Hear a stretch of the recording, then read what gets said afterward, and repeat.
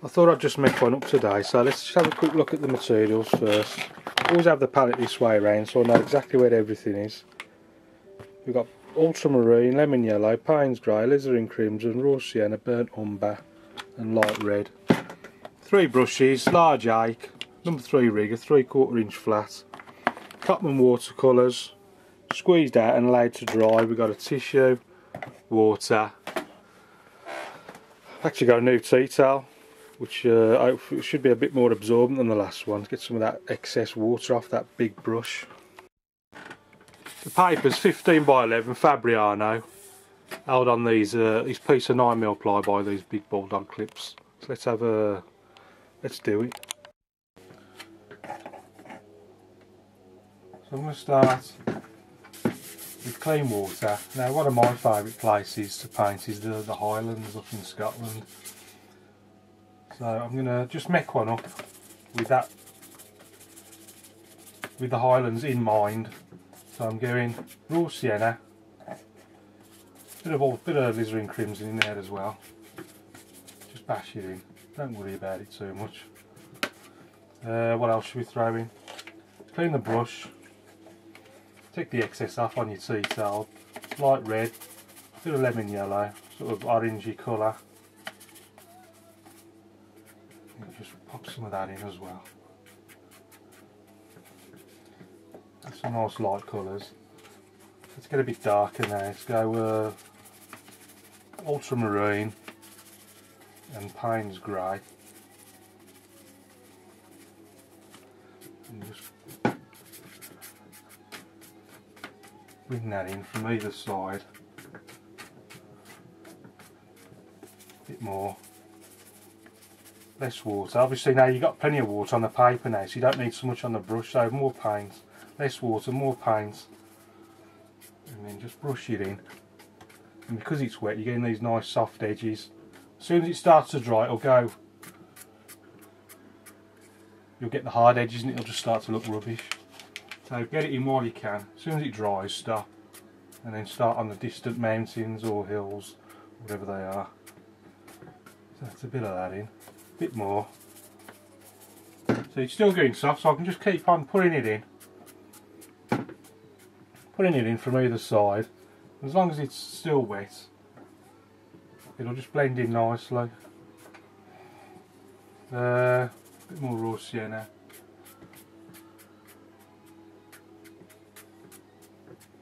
Watching these reservoirs that build up at the bottom. Right, so I think that's enough of that. So I'm going to start with the furthest mountains. So I haven't cleaned the brush because we want all these sky colours still on there anyway. So just enough water to keep the hairs together, that's all you're looking for. So where should we have them then? I'll just take that up first and just watch that there. Watch the little, with it sort of dripping down a bit much. So where should we have the horizon line? Say about,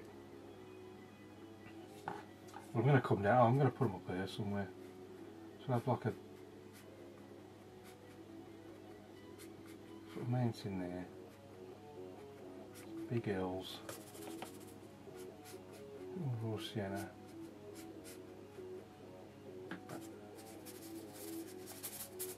an ultramarine,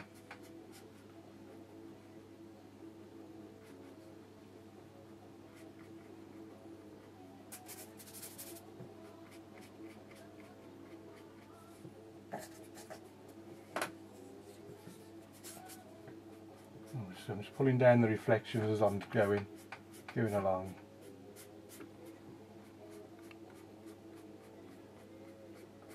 So it's starting to dry now.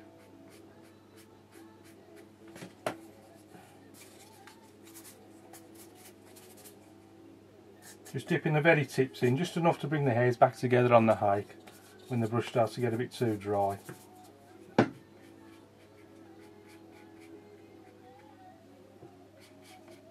Bigger mountains over on that side. Pull down the reflections. And the paper's starting to stretch, so I'm just going to pull it tight.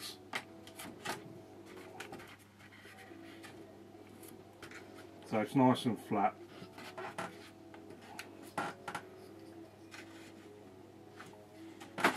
That's the most distant part in. So we want to come a little bit closer now, so we want it a bit stronger. And maybe we can see a few greens now. So I still haven't cleaned the brush, so I'm just going into lemon yellow. Stick another layer in, so we'll have another one coming down, something like this. Bit of land. And again, I'm going to pull those reflections down while I've got the colour on the brush.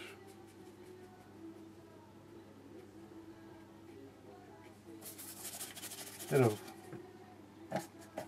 burnt umber in there as well, something a little bit darker.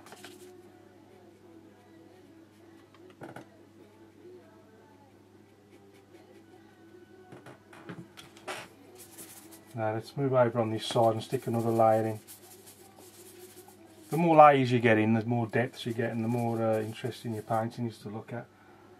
So this one, let's stick some trees in this time. Now the easiest way of doing trees, get the paint nice and dark, lemon yellow, Payne's grey, nice chisel edge. Pick your starting point. I'm going to go about there, and then I'm just going to flick up like this, and it just looks like trees going up. So you just vary the height, keep getting more paint on your brush, up and down, up and down, up and down, plenty of paint, and it's just an easy way of creating the impression of a loud line of trees.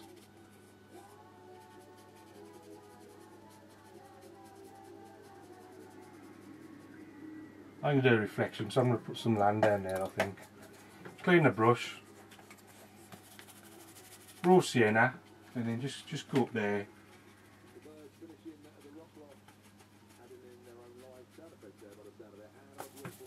Bit of lemon yellow, ultramarine, raw sienna, lemon yellow, ultramarine. Just trying to vary it as I come down. Bit of Payne's grey, burnt umber. And work out how far do I want this to come out now. So I reckon somewhere about like that. Which,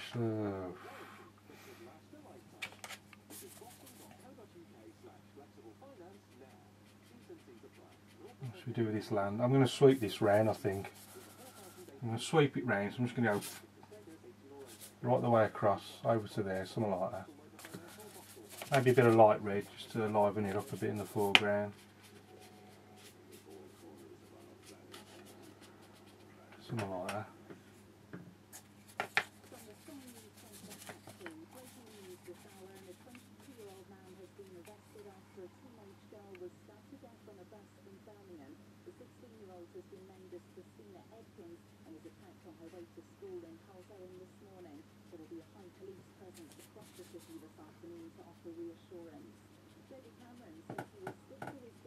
Yeah, I'm just nice dark bit for the shoreline. And just bits of rocks and mud and stuff just going off into the water. So let's just do something on this side, I think. Maybe a few more trees. Back into the lemon yellow. Payne's grey.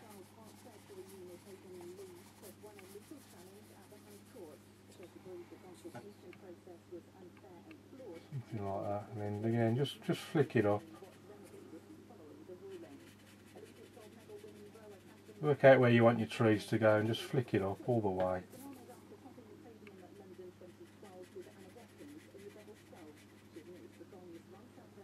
That'll do. And then let's just stick some land below that. I've just cleaned the brush. I want a lighter colour, so I'm just going raw sienna. Just pushing it up to the bottom of the trees.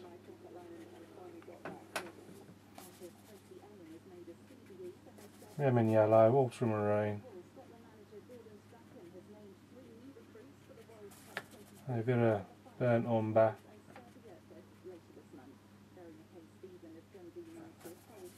Lemon yellow again.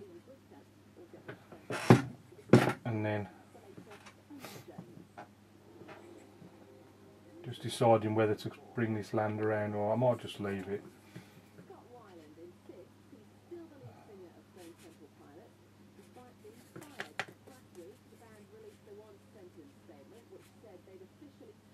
Something like that, I think.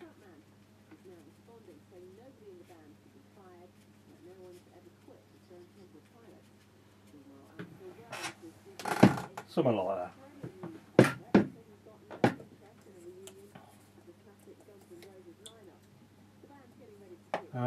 I think a little boat. Let's stick a little boat in there somewhere. So I'm going to switch to the rigger. I don't want too much water on it. I just want it a little bit damp. Just a clean, damp brush and a piece of tissue in your other hand. Clean tissue. And then just pick somewhere. Don't put it right in the middle. But you want to be nice somewhere dark so you get more of a contrast, so it shows your boat will actually show up. I'm thinking, so now this is the darkest part, but it just doesn't. I think it'll work better about here. I think. Remember to keep it nice and small, because otherwise you'll lose the scale of the thing. Just nice and small. Also make sure your paint's dry before you stick your finger in it like I've just done. I think that was just about dry then. These are wet. I'm making sure I don't put my hand on a wet part and mess it up completely. So you can see, just keep it nice and small because it just helps create that sense of scale. Actually, let's stick another one. I might go for 3. I might go for 3. Stick one just there. Try and vary the height of them as well. Some are further away, some are a bit closer. I think the brush is too dry, that's why the paint's not coming off. So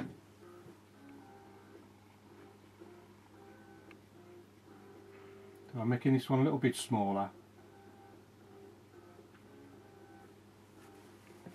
A little bit smaller, and then I'll just stick another one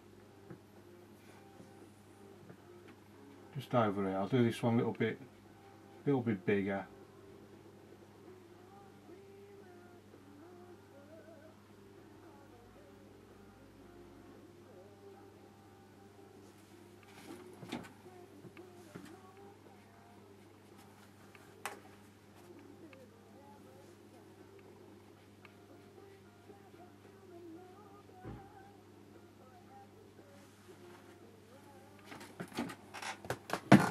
I've done that one too big, I think. See, obviously the bigger you make it, the sort of smaller you're making the scene. I've done that one a little bit too big, but I'll let it go now, sod it. And then if you want, you can always just pop something, just a little,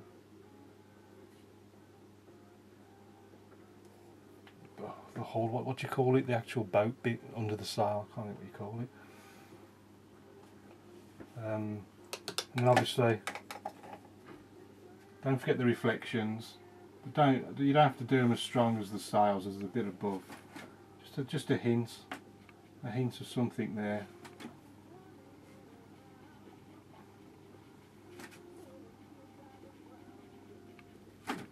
That'll do. A bit more on that one, I think.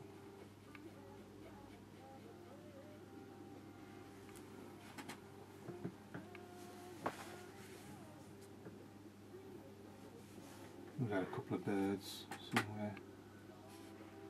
Again, just keep them small. I think nearly done. Bit of dark colour on the brush. Pick a quiet corner. I think this is still, it's just about dry enough.